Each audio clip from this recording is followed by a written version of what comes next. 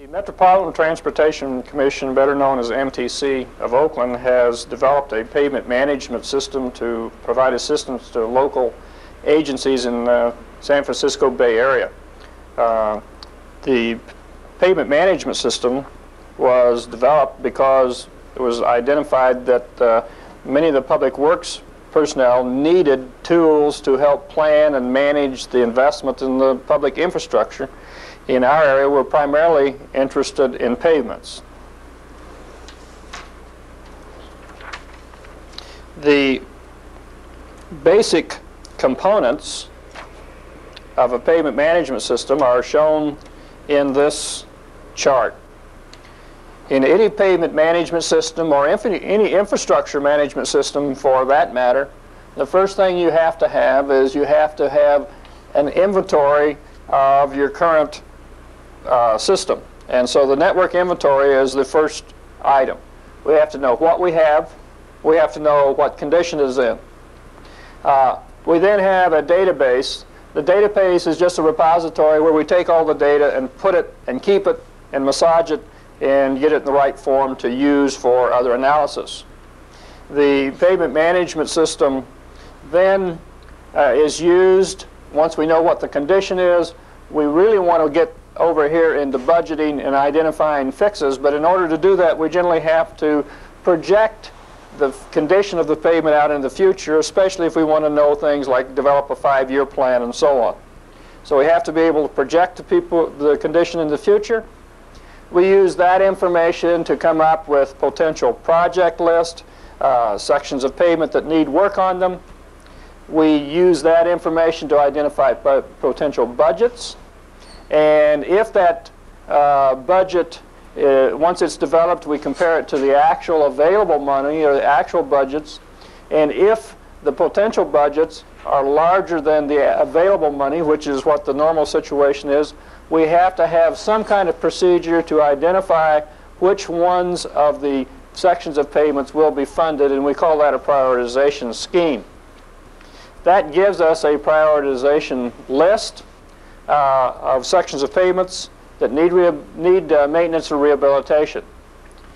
This portion of it is generally called the network level management of a pavement management system. Once that is completed, you then go into project level evaluation. Project level evaluation is a much more detailed analysis where instead of just identifying what needs work on it and approximate budgets and prioritizing and selecting which ones you're going to work on, you come up with a detailed evaluation to determine what's wrong with it, why it is deteriorated. You identify feasible alternatives that will address the problem, and then you finally select the best alternative. Another small portion of the network level one is inspection needs, and that's reinspection. A pavement management system is not meant to be a one-time look at your payments. It's meant to be used over a long time frame. And so that means sometime in the future you're going to have to go out and reinspect your payments, and the inspection needs is a part of the network level analysis that tells us which sections of pavement need to be reinspected in future years.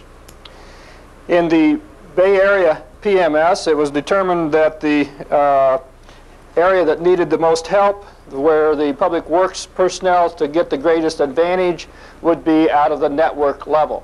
They feel they do a reasonable job in the project level once they've gone through and selected a pavement need work on, but they did not have reasonable methods to make this portion of the analysis. Now, we can look at that in a slightly different approach and think of the types of questions that a public works director or public works personnel generally have to answer about their payments. The most simple question of them is, how much pavement do we have in the city? And that's a part of the inventory. How much do we have? What type is it? When was it built? The next question is, what is the condition of that pavement? Is it in good shape or is it in bad shape? Is it deteriorating quickly or is it deteriorating slowly? How much funding is needed? If our pavement network is in worse shape than we need it, how much funding do we need to put it in the shape we'd like to have it in. If we have less funding than that, what impact is that going to have on the condition? So we have this one, the impact of changing budgets. If we do not spend all the money we should spend, what is the impact of deferring budgets to future years? Those are the types of questions that the network level portion of pavement management tries to address, and that's what the Bay Area Pavement Management System is all about. This particular presentation is the introduction to a series of 5 presentations. The 5 presentations generally address the following. The first one is what we call network breaking, or it's taking your network and subdividing it into management units, and that's really question 1. How much pavement do we maintain, and what kind of pavement is it, and so on. The second training session addresses the second question, what is the condition? It's the Pavement Condition Index survey and pavement distress identification to identify the condition of it. The third one addresses how much funding is needed, how much money is needed, and that is where we address how we develop the decision trees to connect the condition of the pavement and the type of pavement with a particular rehabilitation technique and the associated cost. The fourth one addresses these 2 questions together, and that is budget analysis. Once you know how much money you need, the question then is, if I have less than that money, how should I allocate my limited resources to address the pavement needs? The fifth training session addresses the use of the computer. The Bay Area Pavement Management System was developed for microcomputer usage. Primarily IBM microcomputers or IBM compatible computers. At least an XT, and we prefer an AT type pavement or a microcomputer. So that's what the 5th one will address, will be those the actual usage of the computer.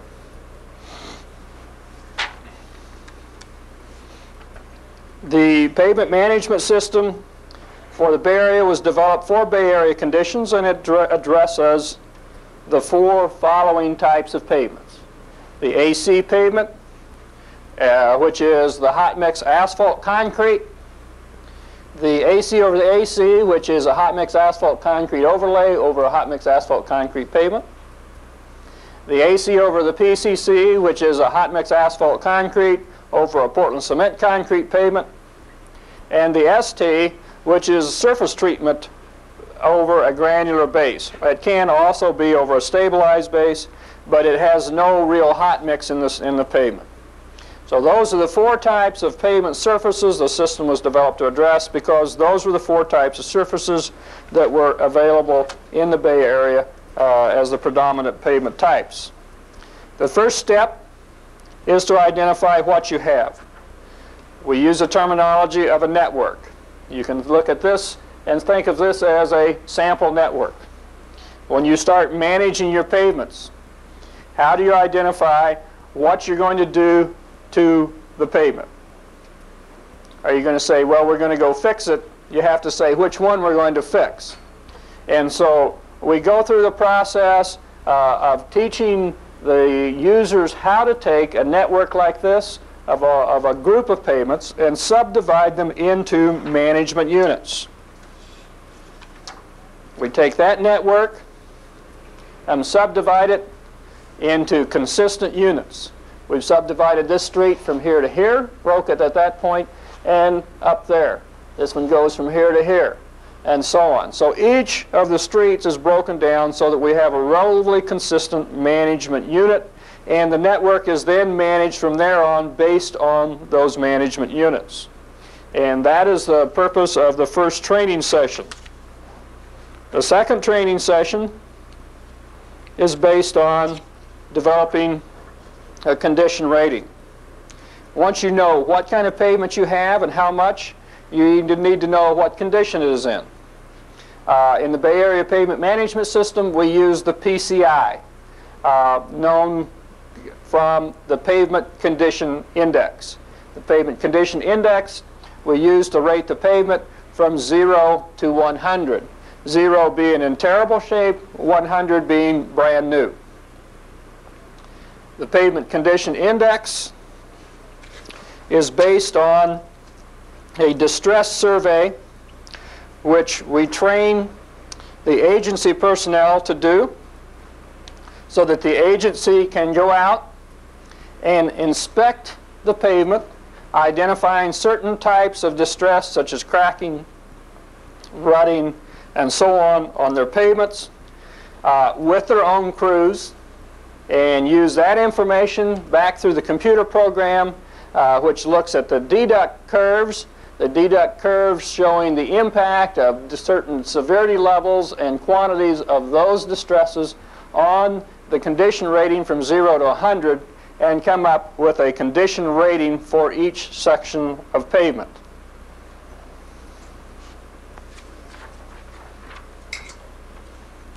Generally, we do not try to inspect 100% of the area of the pavement because we don't need that much information in general to make network level decisions. We can make it on less data than that and make reasonable network level decisions, and we do it by sampling. So we inspect approximately 10 to 15% of the area of each of the management unit. We at least mentally break the management unit down into small subunits that we call inspection units, and then we go inspect 10% of those inspection units. They're not physically broken down out on the street, but at least mentally we do subdivide them. The computer takes that information and calculates the PCI, and with the PCI then comes up with a rating for each individual section of pavement. It puts it on a scale somewhere from 0 to 100. Now, once we have rated the condition of the pavement, the next thing we have to do is start saying, well, what do we want to do to that pavement, and what work does it need to be done, and when does it need to be done? In order to do that, most public works agencies look at a 3 to 5 year plan. So they look at the needs over some future period of 3 to 5 years. The Bay Area PMS, we've developed a 5-year plan. If they only want to look at 3 years, they only look at the first 3 years of the analysis period. In order to come up with the future condition, we have to project it. We use a family curve projection technique in which we take actual performance data for Bay Area streets of a certain type and classification. This one happens to be for arterials with an AC surface. And we develop a family curve. The family curve is the best fit curve through the performance of these individual sections of pavement. That curve gives you the shape, the general shape of the deterioration of pavements of this type in this Bay Area. However, you notice that there's a lot of scatter in that, and we do not use that alone to project the future condition of the pavement. In fact, we use the family curve to get the shape. When we actually project the condition of the pavement in the future, we take the actual observed performance point and bend the family curve through that performance point to get a better projection of the future condition of the pavement. In this case, we're showing the projection of PCI in terms of age. We can also show it in terms of age, and make the projection in terms of age and a function of traffic, generally the natural log of traffic. Once we're able to do that, we can project the condition into the future. We then need to come up with the budget needs. The budget needs is based on a two-step analysis. The two-step analysis is covered in the third of the training sessions. We discussed the life cycle cost analysis to identify the most cost-effective network level strategies. And when we talk about strategies, instead of just talking about the first time fix, we talk about the best maintenance treatments applied in a series over 20, 30, 40-year period to get the best life cycle cost. With that, we then develop a decision tree, and we set up a decision tree so that we connect the treatments with the condition of the pavement, and we then take the PCI of the individual sections and project them over the period and basically run that through the decision tree for each year of the analysis period to identify when sections need to be fixed and what needs to be done to them. And when we say come up with what needs to be done to them, we also come up with the cost.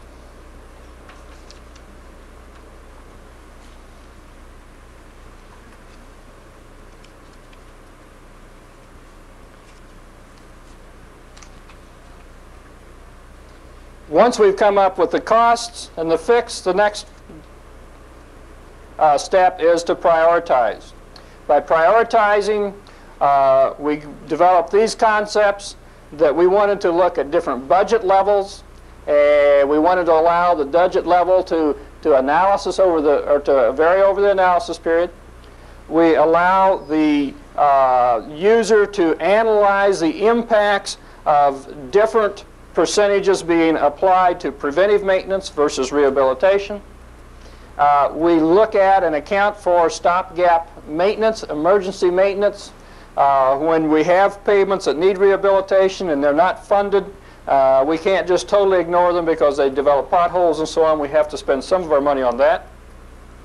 We also collect information on deferred maintenance, and we try to come up with a method to achieve the best condition for the money spent while allowing the user the flexibility to look at different budget levels. The approach we used is simply to take the projected condition of the pavement and the area under the projection curve, which indicates the level of condition and how long it lasts, divide that by the equivalent uniform annual cost per square yard, which is the cost which has been annualized, what equivalent uniform annual cost is, divided by square yardage, which is the method to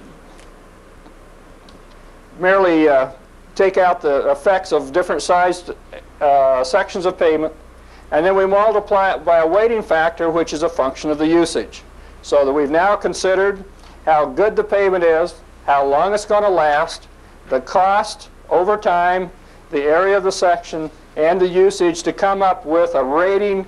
Well, this rating is then used to rank sections of pavement, and we use that then and go down and order the sections of pavement by that ranking and select from highest to lowest to get the to identify those that we should spend limited funds on to get the best return on our monies. It is not set up to give people an answer. It is set up to give people a tool to try to answer the questions that we discussed. What's the impact of having different budget levels? You can put in any number of different budget levels that you have and try it. You can look at different amounts spent on preventive maintenance. Should you spend 10%, 20%, 50% on preventive maintenance? You put those in them, you run the analysis to identify the impact. And the whole procedure then is, the concept is to develop and provide the user with a tool to look at those questions. This then provides the user with the capability to identify the best expenditures of the funds over the analysis period. It allows him to look at different splits between preventive maintenance and rehabilitation. It shows the effect of different budget levels of the present pavement condition as compared to future condition. It shows the effect of different maintenance and rehabilitation strategies. We have put in all of the decision trees default maintenance and rehabilitation strategies which are modifiable by the user. The user puts in different ones, tries running it again, and looks at the impact of that as well. So that's the whole approach. This portion of it is covered in the 4th section of the training.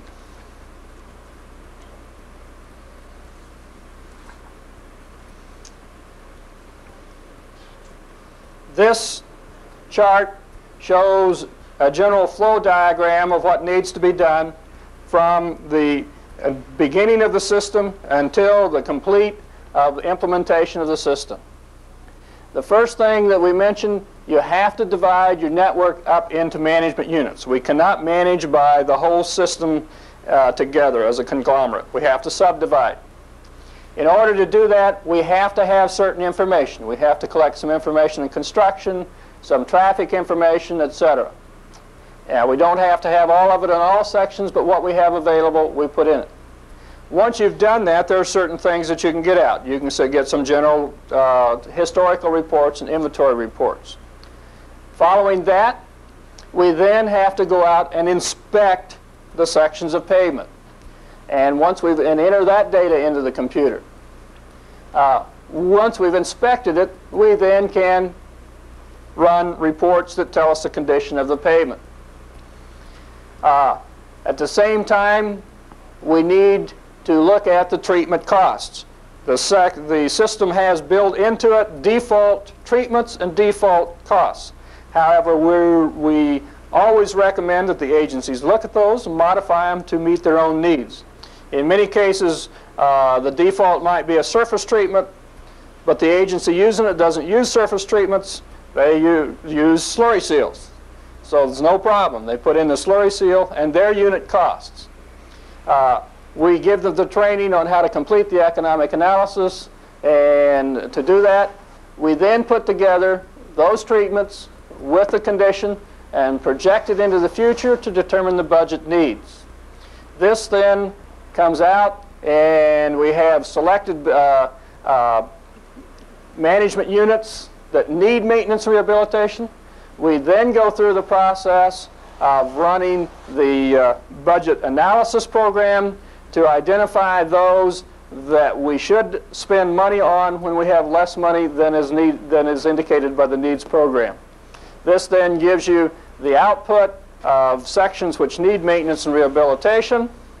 And we also can run reinspection to identify when we need to reinspect certain sections of the pavement.